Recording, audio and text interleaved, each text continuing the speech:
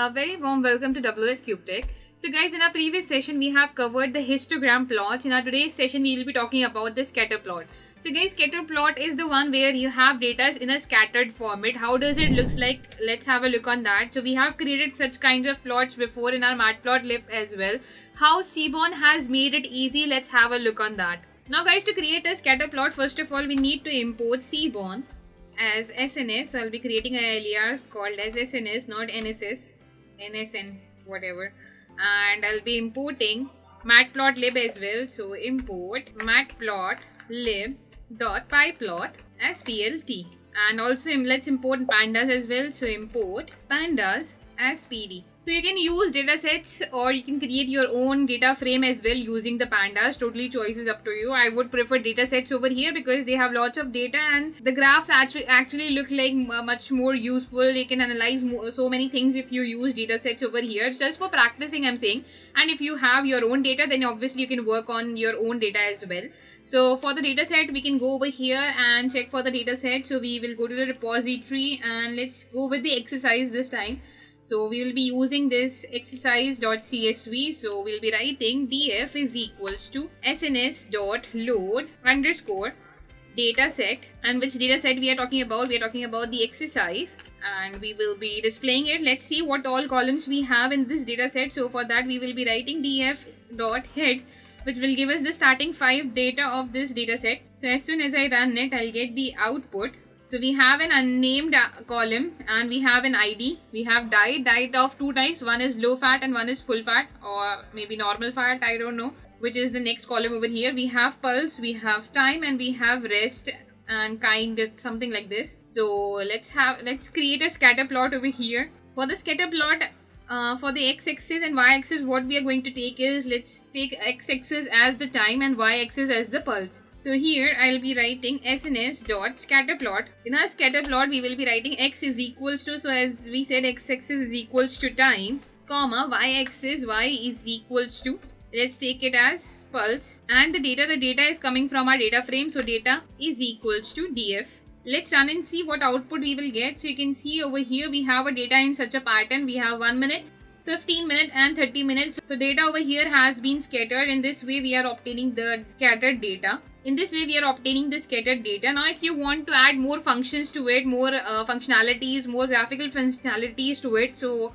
for that what we will be doing, I will be writing sns.dataset sns.scatterplot. So I will be writing scatterplot, and here we can pass x is equals to, let's say we have time, and we also have in y, that is equals to pulse. The data is coming from our data frame, so data is equals to df, and we can give a hue over here. For hue we will be writing HUE, and hue can be, for the hue we can use the column, let's say we will be using kind. So I'll be writing kind over here. Kind needs to be given inside the double quotation. So now kind, and if I run it, it will give me an output in this pattern. So we have in kind we have 3 things. So we have rest, which is in blue color, we have walking, which is in orange color, and we have running, which is in green color. If you want to provide it with the palette, you can provide it with the palette as well. So we can write palette is equals to, and you can provide with any palette. So I'll be giving one called as GNBU, and let's run and see what output we will be getting. So in the kind we have 3 things now: rest, walking, running. Rest is somewhere around light greenish color, walking is somewhere around the sky blue kind of a color, and running is a blue color over here. So you can provide it with the palette as well. Suppose if you want to define the size over here, for defining the size, what I'll be doing, I'll be just taking the same data from here. So let me just put it over here, and after this you can provide with size is equals to, for size we can define the size with any column over here. So size could be defined with the diet. So let's write diet over here, and if I run it, so you can see the small dots show the low fat, and the bigger dots over here are showing the no fat diet over here. So we have 1 minute, 15 minutes, 30 minutes in which the smaller dots are showing the low fat diet and the bigger dots are showing the no fat diet. Similarly, you can change the markers as well. Suppose you want them to represent any kinds of marker. So marker is equals to, based on marker, suppose if you want to give this data. So for that, again for the marker, let's take size. So I'll be taking size here. Now as soon as I run it, Similarly, if I take this data from above and I want to change the marker over here as well, so for that what I'll be doing, I'll be writing comma marker. So for marker, you can define which marker you want. I want, let's say, the marker in the format of a star. So I'll be writing a star, and as soon as I run it, so I'll be getting stars over here. Similarly, if you want any other marker you want in the format of a square, you can give S as well. So it will give you the markers in the format of a square. And let's write plt.show because this line keeps annoying me.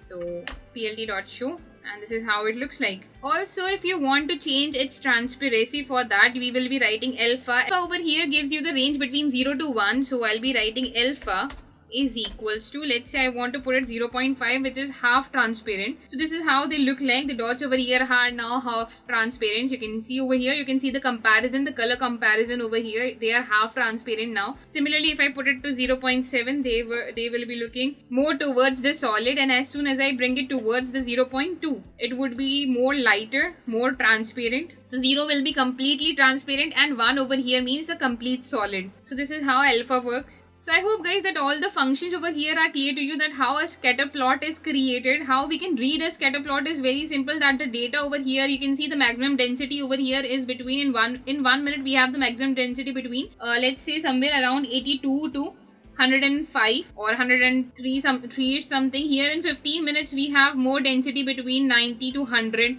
Then some parts over here in 120 and 130 as well. In 30 minutes we have the pulse going around. The higher density would be between 85 to, let's say, 105, and some of them are going up to 150 as well. Similarly, you can provide it with the hue and the palette as well. So we can get the legend. In the legend we can get different types of hues, and the palette, that means if you want to change the colors over here, you can provide it with the palette. So we can define the size inside the scatter plot as well. Suppose if you want to change the size of these dots over here, you can provide it with the size. And lastly, we have markers, and markers in alpha over here. So alpha over here defines the transparency, and marker is that if you want to change the pattern of the marker, then you can change the pattern of the marker by defining the marker as whatever kind of marker you want to apply. So I hope you guys have no doubts in the questions in the scatter plot, and in our next session we will be talking about heat map plot. So stay connected guys, and I'll see you in the next session. Thank you.